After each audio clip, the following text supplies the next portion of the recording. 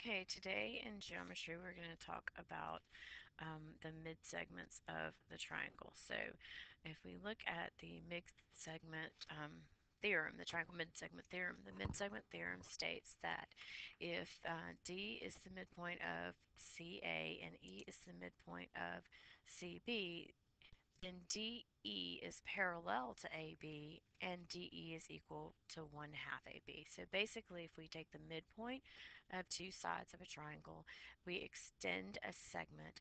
This segment created will be parallel to the opposite side, and it will also be equal to 1/2 of its length. Okay, so let's see if we can identify some parallel segments. If I take just the sides, I'm going to say the sides of my triangle are DE, DF, and EF. Okay. Now, using this triangle mid-segment theorem, I'm going to say that DE is parallel to TS. Okay. Notice that R is the midpoint here, and S is the midpoint here, T is the midpoint here, indicated by the congruent sign. Then I'm going to say that DF is congruent to RS. Or excuse me, not congruent, parallel to RS. I misspoke. So DE is parallel to TS, DF is parallel to RS, and EF is going to be parallel to RT. So parallel to RT. The second thing it tells us is that the mid-segment is 1/2 of its parallel partner. So if I say if QS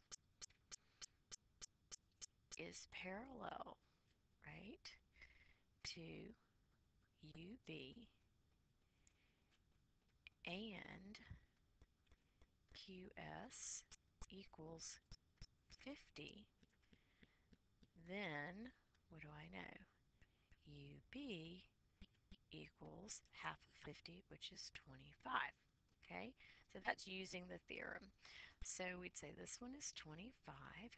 And if I look at this one, RS is 40. UT is going to be its parallel mid-segment, so it's going to be 1/2 of 40, which is 20. If I look at this one, TB is 30. It is the mid-segment parallel to QR, so QR is actually going to be 2 times 30, which makes QR equal to what? 60.